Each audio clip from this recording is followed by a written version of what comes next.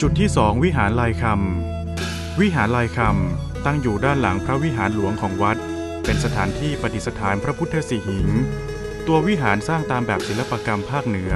คือมีรูปปั้นพญานาค2ตัวอยู่บันไดหน้ามีรูปปั้นสิงห์2ตัวเสาหลวงหรือเสากลมเสาระเบียงหรือเสาสี่เหลี่ยมมีภาพลายทองพื้นแดงเป็นลวดลายต่างๆด้านหลังพระประธานยังมีรูปปราสาทแวดล้อมด้วยมังกรและหงส์มีภาพจิตรกรรมฝาผนังที่วาดขึ้นราวๆสมัยรัชกาลที่5แห่งกรุงรัตนโกสินทร์โดยจิตรกรชื่อแจ็คเซง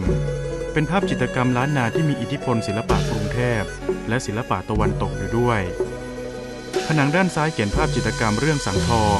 ด้านขวาเรื่องสุวรรณหงส์ซึ่งทั้ง2เรื่องเป็น2ใน50เรื่องจากปัญญาสชาดกงานวรรณกรรมที่เขียนขึ้นโดยเรียนแบบชาดก